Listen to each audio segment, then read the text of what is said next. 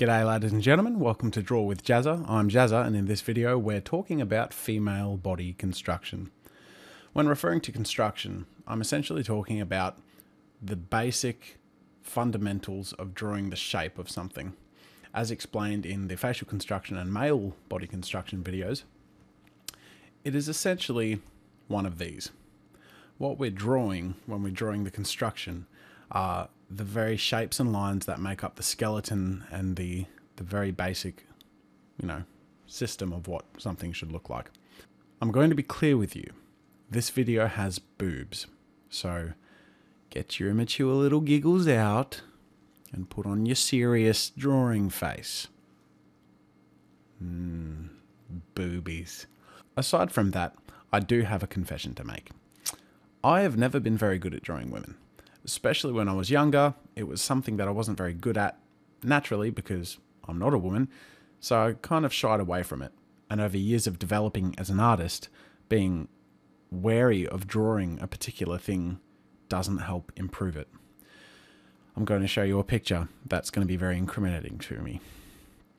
This is a before and after. The image on the left is an image of a female that I drew around this time last year, and I am ashamed to that picture to my very core. It's disgusting, and it was in early development of a game project I was working on which my team fondly refer to it now as the Lizard Woman, and you can see why. She has scales and everything. It's disgusting. On the right is the improved version, which I spent a lot of time working on to make better. The point is, even up until very, very recently, it's been one of my weakest points in drawing. But what happened was I started reading a comic series called Witchblade, and if you haven't heard of it, it's really good. You should check it out. And looking at art from someone called Scott Campbell, who's a fantastic comic artist, and decided, you know what, I'm sick of being scared of drawing, something I'm not good at.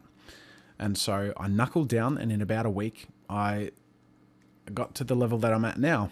So only about a week's work, I got to the point where I felt comfortable drawing something that I just really didn't enjoy drawing before. Now I enjoyed drawing women because women are nice to look at. Boobies. Anyways, back to work. To start off, let's do what we did for the male body construction video. We're going to draw the basic shapes that we use in our construction, and you can compare to the male construction and see how it's different. Now the rib cage is the same. That's fine. The rib cage of the female is pretty much the same as the guys. The hips are a bit bigger.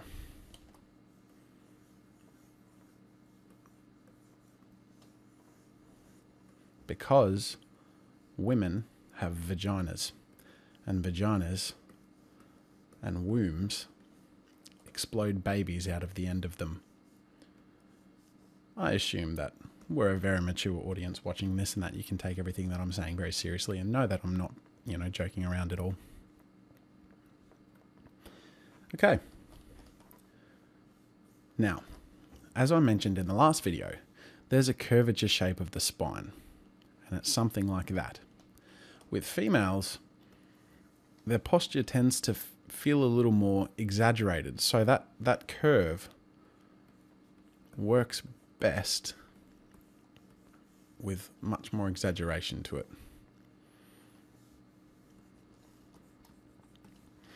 So the next thing that I'm going to put in is shoulders. Now the shoulders aren't as broad as the males.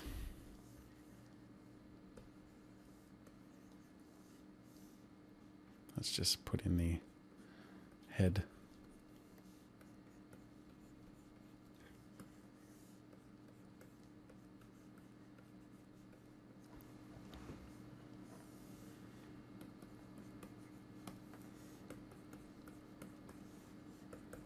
Okay. Now we draw the lines of where the arms will go.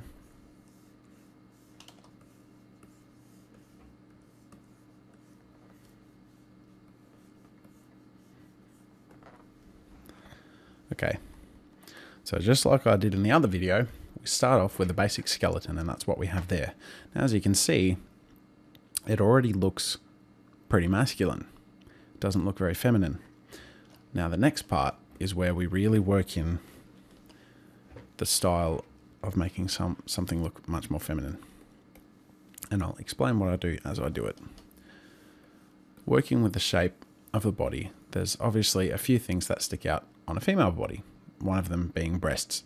So, it feels weird saying breasts. Who says breasts? Boobs. Titties. Serious animation face. The way I tend to approach drawing boobs is there's a line around here, which is the collarbone. Actually, it's a bit higher than that. From the top of there, at 2 points, I imagine a kind of teardrop shape. Almost like a water balloon hanging from a point. That's how I approach, personally, I approach drawing breasts. Because that way, when you draw on different angles and in motion and things like that, you can actually kind of treat it as a separate object because it kind of has a weight and motion of its own. So we do the teardrop shape. This back is nowhere near arched enough, so I'm just going to go in and fix that. And that's the beauty of using construction lines, is you can fix it up early and not later. Well, you can fix it up later, but it's easier to fix up early. So let's keep the consistent lines.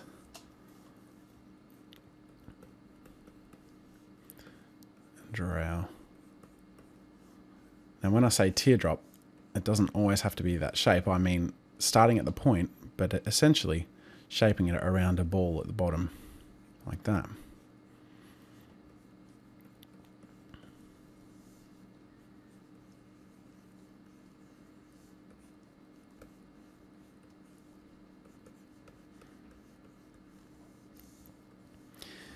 Okay, I'll get the arms out of the way.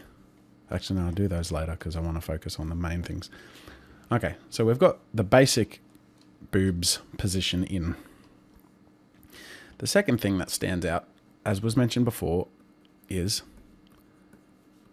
the butt and the hip area.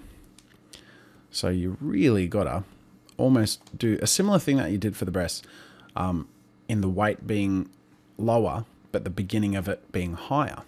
So one thing that's very important to keep in mind is that with men, when I draw the waist is around there and the hip is pretty much in the same section. With women, you kind of start the waist higher and curve it longer. So you have a longer curvature and a more extreme curve into the hip. So the side angle isn't a very good angle to show that on.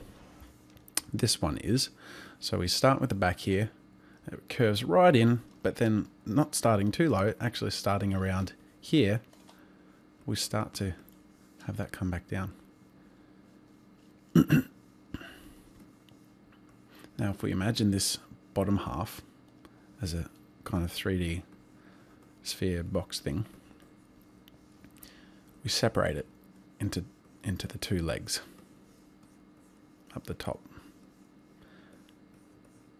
And here is where we curve the abdomen into where the... you just get those moments like, what do you say? Do you say vagina? Can you say that on YouTube? Shh.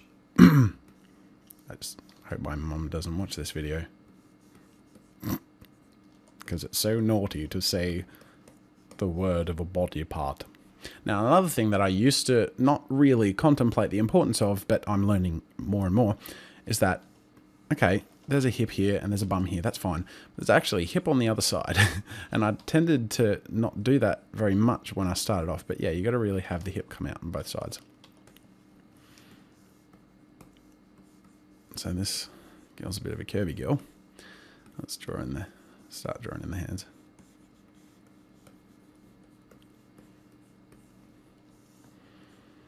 So same thing here, and I'll explain what I'm doing as I'm doing it again. So as you see, the waist starts quite high as it curves into the hips, and around the same area, because the legs divide here, because they have stronger upper thighs here, we curve the abdomen in.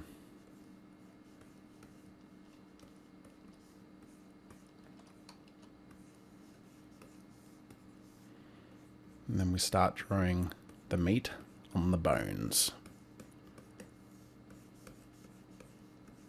So as you can see, there are a lot of scribbles in my construction lines. That's fine. This is the time to scribble.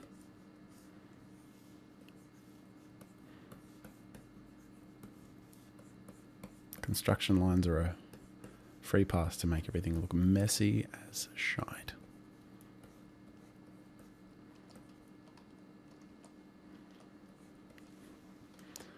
So you can see the difference already. That here it looks like nothing. It's completely genderless. Pretty much like one of these. Completely genderless. But then when you accentuate the things that need to be accentuated and go from there, you start to get better form. So next, I'm going to do the line work. And I'll try and keep it fairly quick because I don't want to lose your attention span. I know how YouTube is these days.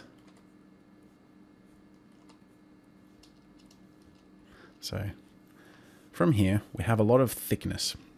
So with our lines, let's focus on being light so that it balances each other out. So for instance, having a slender neck, you don't want to be, that's another thing too, that one of the reasons I used to have a difficult time drawing women is because while I was good at drawing the brutality of more heavy objects and men and things like that, monsters and blah blah blah, with the women it's kind of less is more.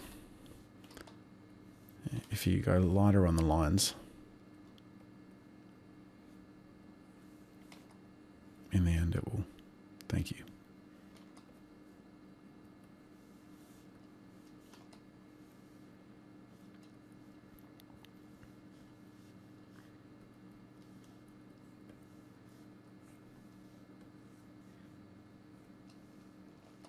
Alright, so something went terribly wrong there, and I think I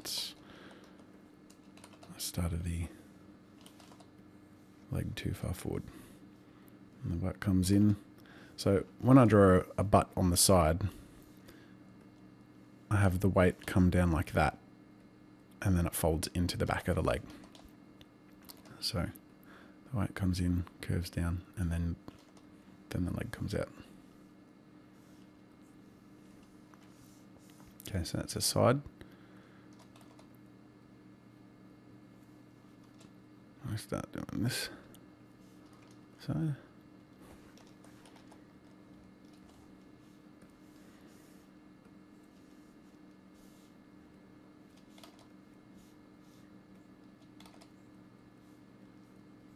Now, I actually noticed in editing the male construction video that I squint a lot when I draw. I don't even really know that.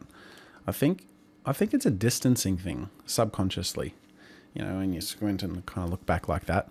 And it's always good to keep a mental distance from the image and a visual distance every now and then as well, because it helps you see things every now and then that you might not really catch unless you make sure you're ready to catch it.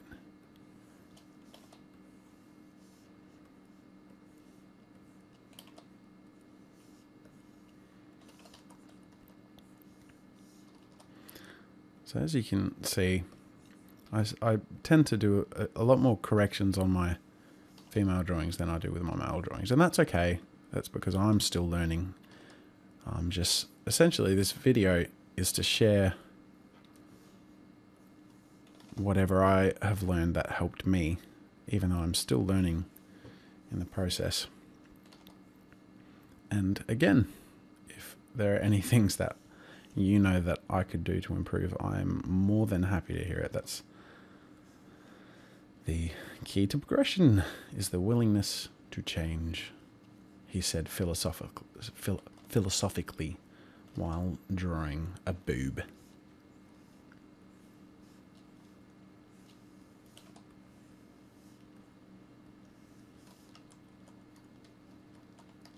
Okay.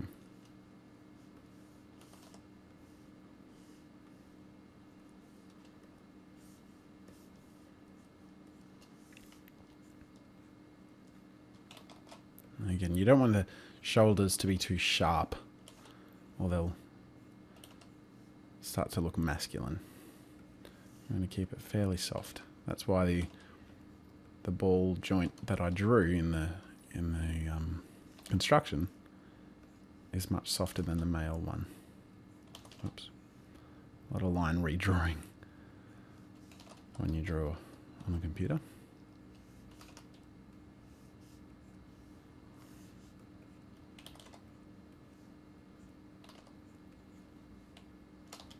There we go. Lots of squinting, huh? And we've got the basics of the line work in. I think that neck is a bit too slim. That is the difference between males and females, is the neck of the male is often almost as thick as the head itself, whereas the female, it tapers in a lot more because it brings in that elegant look. So there you go. There are the basic construction forms of the female. So if I go back to the start again, formless, genderless, we start to accentuate certain features, and then we add the skin or glove of those features, keeping a focus on minimalism. Less is more. You don't want to overdo it. Now, the last thing I want to do is just go over 3 things that help me, that might help you, to keep in mind when drawing females. Just 3 little things to keep in the back of your head when you're drawing a female form. So I'm just going to get drawing and talk as I draw. The first is curves. Now, in the past, when I would draw a female, I tended to compensate with the fact that I wasn't very good at drawing them by thinking, okay, well, boys are big, girls are small, I'll make them smaller. So all the girls that I drew were extremely thin. And that didn't look feminine. It just looked skinny and unfed. So, sorry, we've just got the basic construction lines here done. Cool. Yeah. So I learnt when I did my knuckle down in that week, looking at a lot of Scott Campbell art and Witchblade comics and reference videos, that you really just got to not be afraid to get curvy. Now, here's a little trick that my brother taught me. The line at which you align the shoulders, so here it's about there, the top of that shoulder and the top of the other shoulder, should be the line underneath the breast. It should be parallel with that. So you can see that there's a bit of skew here. So I always tend to, especially when I'm doing trickier angles, it's very helpful to draw those 2 lines just to make sure that symmetry is maintained. So now you can just go through and get rid of those lines, that they've served their purpose.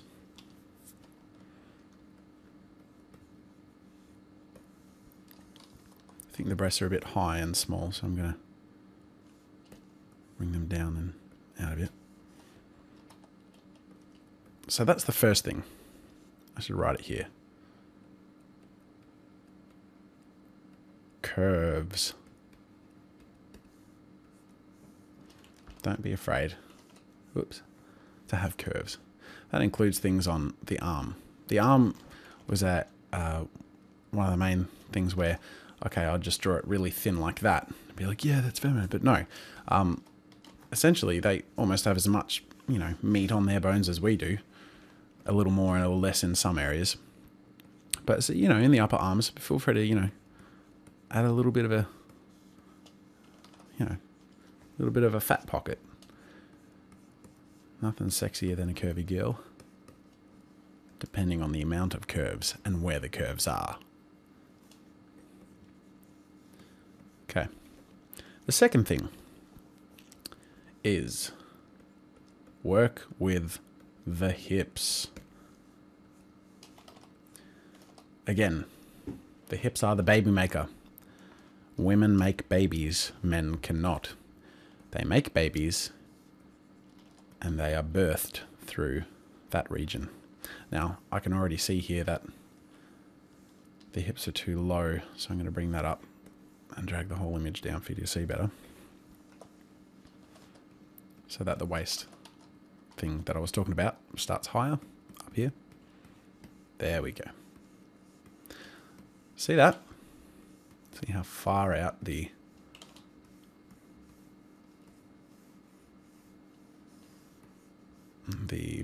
buttocks curves here. Look at that. One massive curve. And it works.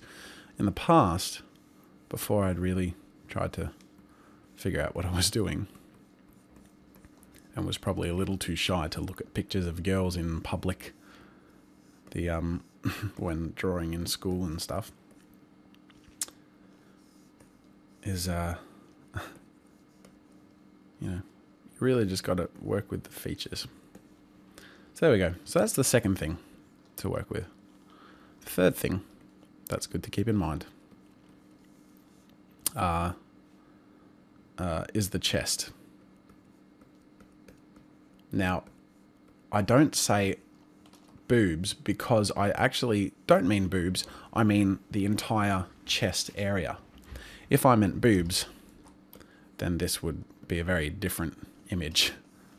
It's very lopsided. Now I have to do the other one just to make the joke more complete. Actually, that probably could be a bit bigger. But no, I mean chest. I mean women naturally tend to have that better posture that men don't. In the same way that men kind of thrust their pelvis forward a little bit more. I think it's a very animalistic thing. We do it subconsciously. We present ourselves for a potential coupling with suitors. But yeah, let the chest push forward. That doesn't mean have massive boobs. It means let this curve up and let this curve out. Let the chest come forward and let the hips stick out. And in the end, you end up with a much more dynamic and feminine image. Another thing that's good to remember, which isn't one of these three things, but it's just, handy to remember, is that these are weighted, but also connected to the armpit. So in here, as you see this, the breast curve around up here, it almost directly connects to where the armpit is. So I feel good about the proportions on that image. Now I'll go through and add my lines. And as I said before, minimalism. Less is more.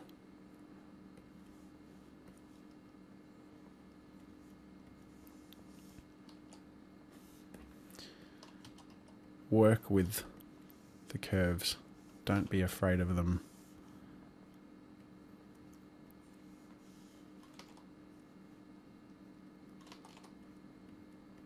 It's always good to draw in the collarbone as well. I think that adds a lot of femininity too. Sometimes some of the most feminine and attractive images of girls aren't necessarily a frontal naked form.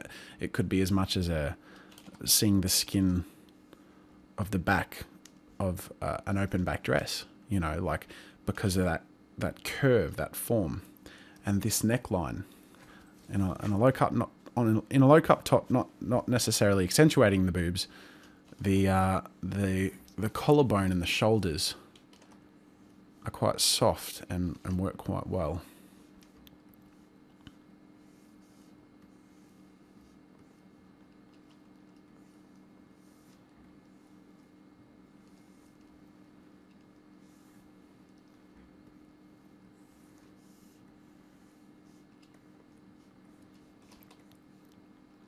Another thing that helps, man, we haven't drawn feet here today because we've focused on the more obvious features of the female body. Feet. I'm just going to add a quick footnote. That's terrible. Women are in heels a lot. And it has become almost a subconscious item of femininity. So that when you see feet of a female, you think it looks more feminine subconsciously when they're like that. So that doesn't mean you always need to draw female feet like that. But if drawing something particularly artistic and delicate, that is something to keep in mind. Keeping toes pointed or keeping the foot angled down can really help. I think we've covered pretty much everything that I feel that I can help you out with. Again, I'm still learning, but these are the things that I've learned that help me, and I hope that they have been helpful to you. Thanks for joining. I hope you enjoyed this video. Links are below to download the original files for reference. Remember, if you animate or draw something cool, be sure to share it on Newgrounds.com, the internet's best source for animations, games, art and music. Until next time, see you later.